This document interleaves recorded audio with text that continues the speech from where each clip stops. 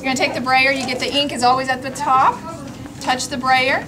Get a little bit of ink. And we're going to roll back and forth. Now that looks kind of like a river. It's got the camera.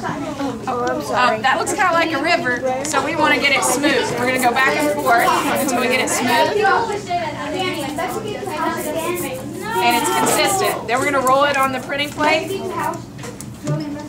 And this is a gold, so we're going to want to choose a color that is very different from gold, so maybe a black would be good. So you're going to get the paper from right over there.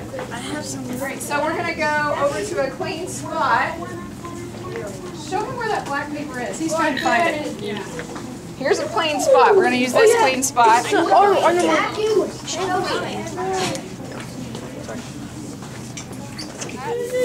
Hold with one hand and rub. Hold with this hand and rub. And then we want to poke it and pull it up. And then you get a print. So that tells me that we probably need to carve just a little bit more in those spots. Okay. That's not bad. Just need to carve a little bit more in those spots a little bit. Okay.